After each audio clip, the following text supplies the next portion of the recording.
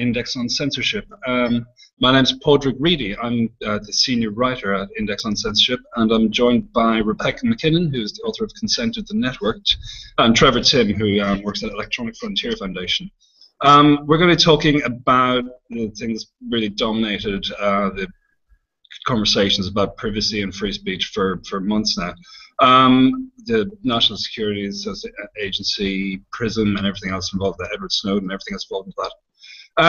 Trevor, I'm going to start with you. I think a lot of people, and to be honest, myself included, are still quite confused by the technical jargon surrounding the PRISM program. Could you maybe try and sum up in layman's terms what exactly is happening, how long it's been happening, and why we should be concerned, really? Sure. Well, there's really two separate programs we're talking about here. One is the first court order that was revealed by The Guardian on June 7th. And now this dealt with metadata for all phone call records in the U.S. The court order actually only dealt with Verizon customers, but it was since revealed that it's basically all the major cell phone providers. And what the NSA is basically getting is every person that you've called, every person that's called you, for how long the conversations went on for, and when they happened. And so this, and it's not the content of the conversation, it's this metadata. But this metadata is actually very revealing. It can reveal all sorts of information about your movements and your associations, whether we're talking about your political, religious, or any other sort of associations, your closest friends and family. Basically, a map can be created of your life just through this information without ever looking at the content of your phone calls. And so this information was wholly domestic. So even if they collected everything from if you were making international calls to just calls within the U.S. And this was kept completely secret from the American citizens for 7 years since the FISA court, the secret FISA court, started authorizing this type of mass collection. And we have known about aspects of the program for about 6 years now. Back in late 2005, 2006, the New York Times started reporting on the Bush administration warrantless wiretapping program, and it made huge headlines back then, and there was huge outrage. Unfortunately, Congress has passed laws that have largely at least legalized or painted this veneer of legality over some of this, even though we believe it's been unconstitutional from the start, and it's really faded from the headlines. But now these court documents have really proved that it's going on once and for all. This is the first time we've actually had government documents showing the American people exactly the type of surveillance that's going on. And so getting back to your original question, that was the first program, and now there's the second program that a lot of people are calling PRISM. And this deals with internet companies and their partnership with the NSA, so Google, Facebook, Microsoft, Yahoo, and others, which are forced by the FISA court under the FISA Amendments Act to hand over large quantities of data on people in the U.S. talking to foreigners. The targets of these FISA court orders are by law required to be people in foreign countries, except it's all people there. All the conversations they're vacuuming up is with people in the U.S. So there is half of the conversation that should be protected by a probable cause warrant in this country, yet the NSA is getting through these broad surveillance orders, which they can basically target at groups of people. They don't have to name the individuals. They could say, we want all of the communications going in and out of a town in Pakistan or Yemen or Russia or any country that deals with foreign intelligence. And this is, incredibly broad. It doesn't have to be terrorism. It can be basically, if you're talking politics with somebody overseas, this could fall under this definition. And so these companies are giving the NSA a certain subset of data, we don't know how large, and which allows the NSA to query this data as long as for as much information as they want for up to a year's time. And again, all of this has been happening in secret without the American people really knowing that it's going on. And it raises huge constitutional issues, which the the government has unfortunately been trying to avoid in court by getting lawsuits dismissed through all sorts of procedural maneuvers, including attempting to get ours dismissed. And finally, this has shed light on these programs that we have been wanting to see for some time, and hopefully now that we have this information, more court cases can go forward and that Congress can actually act and start trying to protect people's privacy. Rebecca, a lot of people may be more skeptical about the Guardian and the Washington Post and other outlets. Der Spiegel has been very prominent on this. Will say, Trevor mentioned Google, Facebook, Yahoo, all these companies, and people will say, well, we hand over a lot of information to these companies anyway. Should we be surprised that the government should want to access it? Well, there's a couple of things here, and I just want to back up on to frame a bit of what Trevor was talking about, which I think is one of the most upsetting things internationally about this whole situation, is that Trevor is talking about concern in the United States about violation of Americans' constitutional rights, but these programs have been set up in such a way in which, regardless of whether they're doing a good enough job at protecting American people's privacy rights, non-American internet users are basically considered to have no rights under these under this system, and so you have a situation where U.S. law, if it were followed properly, and if the Constitution were respected, you might be protecting American people's rights, but you'd still not have any obligations either on the part of the U.S. government or the other actors in this situation to actually protect the rights of non-Americans. And given that we have international human rights law, there's an international Declaration of Human Rights.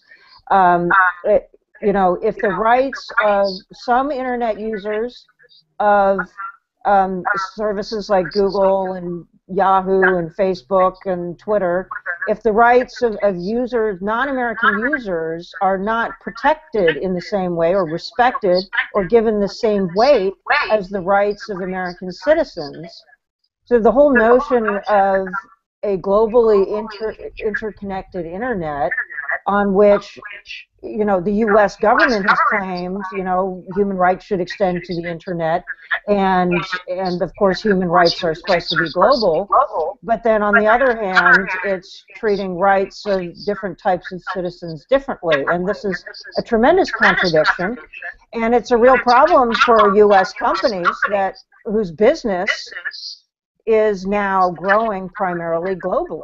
It's fairly saturated in the United States. Facebook's growth is stagnant in the U.S. and a lot of developed countries, and the developing world is where all the growth is. And if users of these services feel that they're second-class citizens on any service that is headquartered in the United States or whose data is stored in the United States or runs through the United States, that's a huge problem. Now, should people care?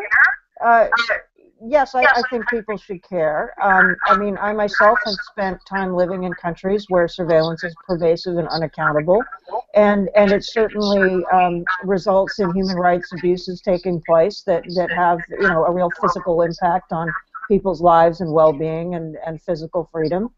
And I think we do have a slippery slope. And what rights are about and what democracy is about and what our kind of personal liberties and freedoms are about ultimately is that it's about power and who is exercising power, right? And so yes, we're kind of trading some freedom and giving some agency to these platforms and networks that are regulated by governments in exchange for convenience and services and so on. But if that relationship is not accountable, if power over us can be abused, if we have no way of counteracting that abuse, about knowing who is committing the abuse,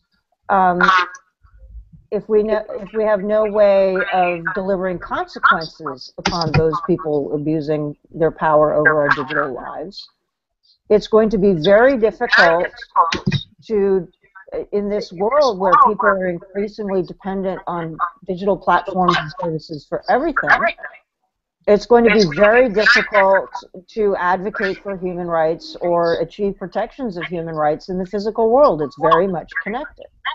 And so we have a real problem when, you know, U.S.-based services are subject to a legal regime, which itself is being abused, which does not hold human rights to be equally applicable to all human beings, you know, who use internet services. And it's, you know, I think this brings to a head the problem that you can't just sort of country by country kind of set up your own regulations and expect rights to be protected on the internet. It's much more seamless than that. You know, some governments are reacting by saying, okay, we're going to have sort of national networks and require that data be stored locally. But that's not ultimately the solution, given that services end up, people want to use these services to communicate all over the world. And you still have to hold those governments accountable for abuses that, if they're not admitting to committing, they're lying. You know, there are accountability issues with, you know, every government that regulates the internet these days, to various degrees. And so at least amongst the democratic nations that actually have made commitments to global human rights, to human rights on the internet, and have committed to the notion that human rights extends to the internet, we need to bring sort of domestic, legal, regulatory, and law enforcement regimes that relate to digital networks into line with international human rights standards. Otherwise, the internet is just, you know, it's just not going to, it's going to become a shadow of what it might potentially be. Trevor, Rebecca raises a good point there. How much has this, have these revelations affected the ability of particularly the United States, but also, as we see, other countries have been implicated in this, such as the UK. How much does that undermine their ability to talk about human rights, to talk about surveillance to undemocratic countries? Yeah, I think it's a real concern that really hasn't been touched on in a lot of the mainstream media stories on this, that you know, it really hurts our ability to criticize countries like Russia and China, who may be trying to implement these types of surveillance systems on their citizens, when we're doing much the same thing. Now, you know, obviously they may be targeting activists and dissidents much more overtly than the U.S. is, but when the system is set up in generally the same way, which allows for the same abuse, then it's hard to have a leg to stand on.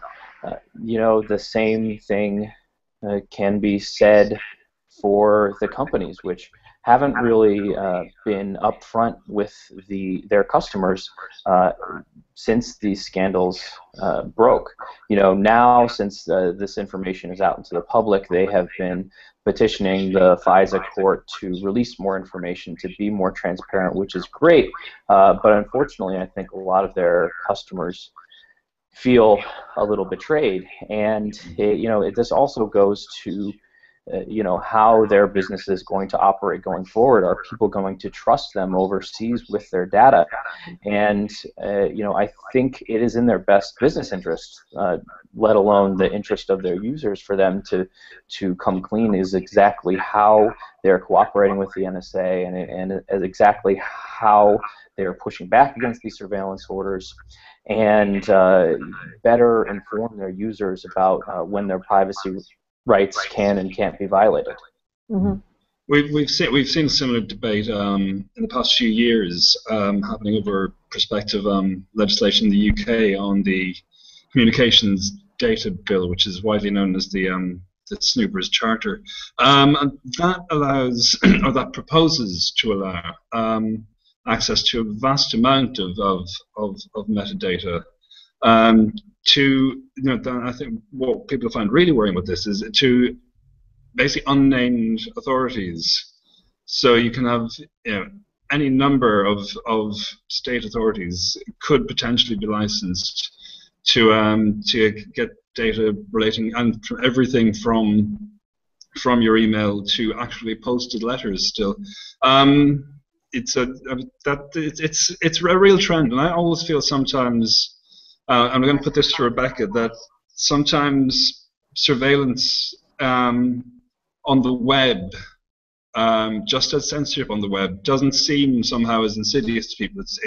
Exactly because it's so easy to do. It seems like it's not a problem. Like the symbol I always use is, it's, like if you said, people have no problem whatsoever. Web page has been taken down. But if you compare it to burning books, suddenly it becomes a real issue. Is it partly because the technology is so easy that governments almost feel entitled to do this? Well, they can get away with it because people don't know what's happening. They don't notice it. It's not creating, speed bumps as they navigate the internet for the most part. Mm-hmm. And so this is the problem, and has always been the problem with surveillance generally. There's always an attitude amongst a significant part of a population. You hear this from people, not just in democracies, but I know people in China who said this to me. I'm not doing anything wrong, so it doesn't matter. Mm-hmm. But the research has shown, certainly, even in democracies that attitude is of course even more prevalent. But when it comes to minority communities, communities of color that tend to be closer targets of surveillance, you begin to see exactly how insidious that becomes. Mm-hmm. That if you're in a particular kind of community and your data that's being collected is then subject to certain algorithms and analysis, so you don't even know kind of what's going on, and it ends up in, these companies, the government too is sort of combining this with commercially obtained data and so on. Oftentimes there are errors in this data. This can result in a person end up being linked through some kind of analysis that nobody knows about to terrorists when they are not a terrorist, being put on lists, having this result in them not getting jobs, not getting clearances for certain kinds of jobs, all kinds of, potentially wrongfully arrested, put on no-fly lists, et cetera, et cetera. There are all kinds of ways in which pervasive surveillance that does not have sufficient checks on abuse and on mistakes, it can end up affecting innocent people and can end up chilling people's comfort with having controversial opinions or just unusual tastes, because they're concerned that they will trigger an algorithm that will cause trouble for them in some way. That's not how a free society is supposed to work. You can't, if you in a democratic society, you need to be in a position that even if there are some things, for instance, let's take a community that, for instance, is lobbying to change a law on something, and because they think that law is unjust, right? Mm-hmm. But because they oppose a particular law enforcement is interested in them. So be that, people who are trying to legalize certain drugs, or people who want to legalize being able to marry more than one person, or in some states, being able to marry somebody of your own gender, for instance, and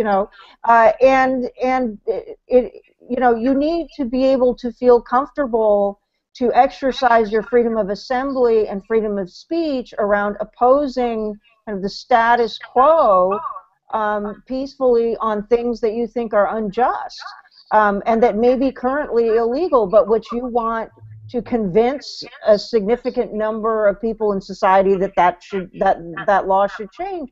And if you have pervasive surveillance and excessively loose access by law enforcement to data about people who are just talking about about like not liking certain laws, that is tremendous, has a tremendous chilling effect on people's ability to organize against laws they feel are unjust. Yeah. And so that's an example of why this is so critical, even in a democracy where, you know, you don't have people being stopped and arrested and taken and getting tortured, you know, on the street on a regular basis, the way they did, say, in like Mubarak's Egypt or something. But it's still, you know, you can't see it on a day-to-day basis. You know, you might not have neighbors who have kind of been through this experience, but nonetheless, in aggregate, it makes the society less free, more oppressive, and perpetuates tyrannies of the majority. Yeah, I would just like to underscore that point a little bit. I think there's just a really great point that has been kind of pushed to the side of this. Obviously, there's huge privacy implications when it comes to this type of surveillance. But there are also free speech implications in this right of association, which Rebecca was referring to. And actually, EFF just filed a lawsuit on Tuesday, which emphasizes this First Amendment right to association. You know, back in the late 1950s and 1960s, there are several great Supreme Court opinions in the U.S. That talk about this right of association. One called NAACP versus Alabama, where a group was being the NAACP was being sued, and in discovery, the opposing party tried to compel them to hand over their membership lists. And they argued successfully in court that handing over this membership list would chill their free speech, because once people know who they associate with, they will then be more afraid to do so in the future.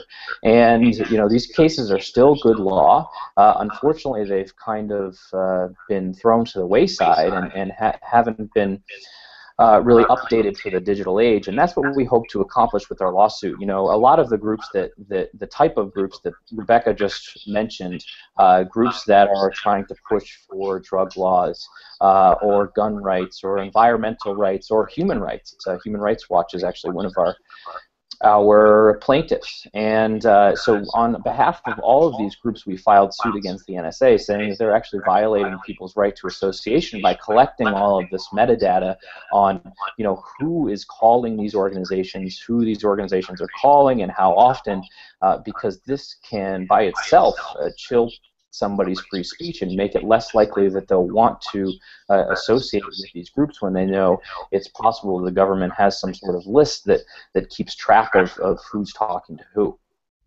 Yeah, we saw recently, so we're talking about freedom of association on the web as a right. We saw recently, there's another revelation in The Guardian, quite separate to this one, but again about surveillance in the UK. And you both just reminded me of the story of there was a campaign for a young man called Stephen Lawrence who was murdered, and his family were campaigning for justice and for a proper inquiry into the police investigation and so on. And it was revealed recently that the police, among many other groups, which they had infiltrated, environmentalist groups and so on, had infiltrated this campaign for justice for the victim of a murder, which just horrified a lot of people. But it got me thinking as well about, you know, from our point of view, obviously, you know, as people who are concerned about free speech and privacy, and as normal citizens, this is obviously troubling that all this data about who we're talking to is being collected. But I wonder also, does it make for, you know, bad, you know, and Rebecca was touching it, they're talking about people wrongly caught up in things.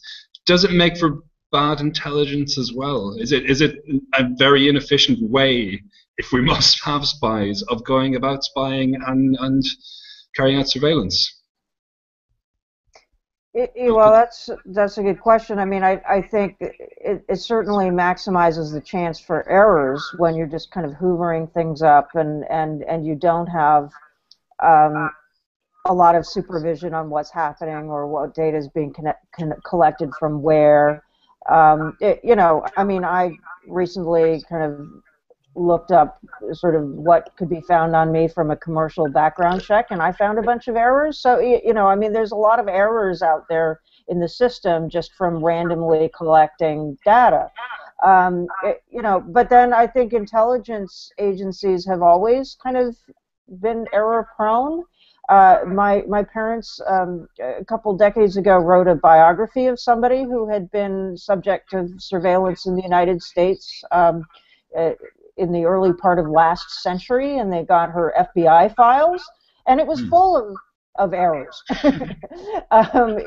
Just things that were sort of hearsay that had been collected and then repeated as fact. I mean, in a way, I guess intelligence is always error prone, and because it's secret and not subject to scrutiny, the errors get repeated and entrenched and institutionalized in rather frightening ways, which is again why sort of unfettered, unchecked surveillance, it's certainly not serving citizens and probably making it harder to be actually accurate in catching people who really are terrorists or criminals.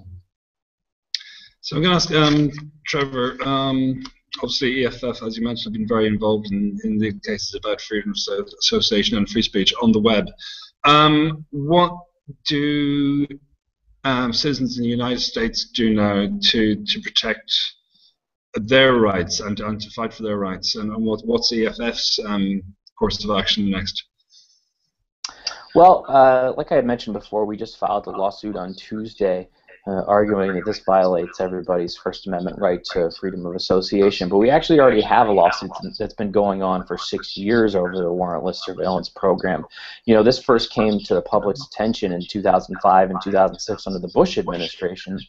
And unfortunately, the government has been throwing up these procedural roadblocks for years now, arguing that we didn't have standing, meaning that we couldn't prove that any of our plaintiffs privacy was being violated. We jumped over that hurdle, and now we're dealing with the government arguing that the case should be dismissed because it's a quote-unquote state secret. That even if their argument is basically that even if all of our allegations are true about unconstitutional behavior, the court should dismiss it without even hearing the evidence because it touches on sensitive national security claims. Luckily, a district court judge actually just rejected that argument and allowed our suit to go forward. So right now we have 2 of these active lawsuits going on. But what citizens can do is actually contact their congressman. For the first time in years, Congress actually cares about this issue. They have been reauthorizing the laws that the NSA has been using to justify these programs, the Patriot Act and the FISA Amendments Act. In the last few years, there's been little to no debate as Congress has just pushed through these laws for 3 or 5 more years. And now it seems that they have realized what's actually going on and that they never were getting the full amount of information before, and they actually seem very angry about it. Even the author of the Patriot Act, Republican Jim Sensenbrenner, who has never been accused of being a civil libertarian, is saying that the NSA has gone outside the scope of the law, and this is not what Congress intended, and even threatened to not reauthorize it if they didn't change their practices immediately. So the best thing the American public can do is call their member of Congress to explain to them this is a huge issue to them and to continue pushing for more disclosures. Unfortunately, we still don't know the full scope of these surveillance programs. Representative Sanchez, a Democrat from Maryland, emerged from a classified briefing about a month ago saying that the disclosures in the media are actually just the quote-unquote tip of the iceberg. So, it's important that we bring more transparency to these issues, because without the transparency, we don't know how to fix the laws. The administration has been secretly interpreting the Patriot Act and even the Fourth Amendment without the American public knowing how. And it's just antithetical to democracy to think that our public laws have secret interpretations that no one can know except for a handful of people within the government. And Rebecca, what can we do internationally? You're a non-US citizen. What can we do to defend our privacy, and what do we need to do to defend our privacy? Well, there's a number of things. One is just if your government has made commitments to internet freedom, has made commitments to human rights, if your government claims to be a democracy, you should use, all of the traditional political levers of a citizen to make your views known and to make it clear that you don't want politicians representing you that do not represent your values. We need the world's democracies at very least, democracies that have made commitments on internet freedom to be updating and strengthening legal standards that will ensure that when surveillance happens, that it is done in a manner that is accountable, that can be constrained, that when abuses happen, that something can be done about them. That is absolutely critical. And also making sure, and this is a critical piece that Trevor mentioned, the laws need to allow companies to be able to report on what they're handing over to governments. We need transparency from companies about what they're handing over and the kinds of requests they're receiving, and we need transparency from governments about the demands they're making, the types of demands they're making, and the scope of demands they're making. And that's absolutely critical if citizens are going to understand sort of how power is being exercised over us, so we can hold both companies and governments accountable. And there are projects now, that are trying to do a better job of tracking what different companies are doing. Some companies are issuing transparency reports. There's starting to be more research on the part of investors and other groups to really track what commitments have different companies made on human rights, including free expression and privacy, and what are they doing to uphold those commitments. And so people should be, picking and choosing what services they use based on the kinds of commitments and policies that these services have. And likewise, a lot of these companies are listed on stock exchanges. They're in investor portfolios. Just as increasingly investors care about, they don't want to invest in companies that are environmentally bad or that abuse their workers and so on. They're socially responsible investment funds. Look for investment funds that include free expression and privacy among their criteria. We need to exercise all the levers, political levers, commercial levers, and also activist levers. Speak out, make it clear this is known. But we also need a lot more education in society. People, teachers in school are not, as part of civics, as part of media literacy, kind of aspects of how our data is being shared, by whom, and how it's being collected. People just don't understand. And we do need a more educated society on these issues and what's happening with our information and to us in our digital lives if we're going to be able to defend our own rights. And so there's a whole kind of set of things we need to do. There are also issues with, there's certain kinds of companies that are selling surveillance and censorship, specialized software and equipment around the world. Those types of sales, those types of technologies need to be controlled. There's very little regulation on them. So there are, a lot of things we need to do, but as individuals, we do have power. If we didn't have power, the United Kingdom would still be an absolute monarchy, and there never would have been democracy. We have democracy in the world today, as imperfect as it is, because citizens exercise some power. And so I'm optimistic in the long run that people can exercise power and hold governments and companies accountable to a greater degree than is currently the case. But it's not easy, and it requires a bit of fighting sometimes. Okay, well, I think that's a great note to end on, and we better get fighting. Thank you very much, Rebecca McKinnon, and thank you, Trevor Timm, for joining us this evening. Thank you. Thanks for having us.